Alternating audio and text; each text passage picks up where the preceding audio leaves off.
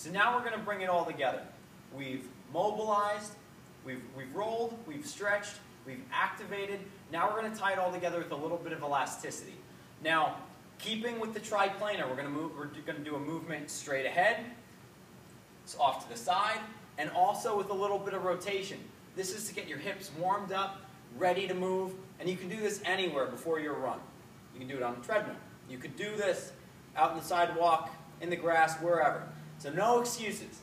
So first we're going to start off with a sagittal plane skip, a frontal plane lateral shuffle, and then a karaoke. All right? So first, the sagittal plane skip.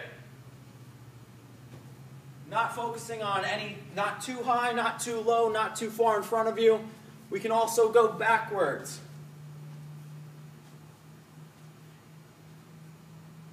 Now, frontal plane.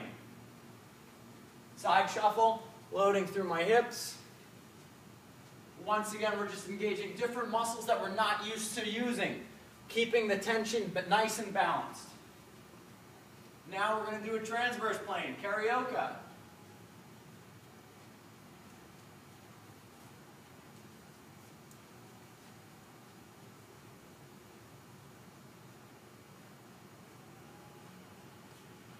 So now we've opened up the ankles, the knees, and the hips. We're ready to move. Go out and run.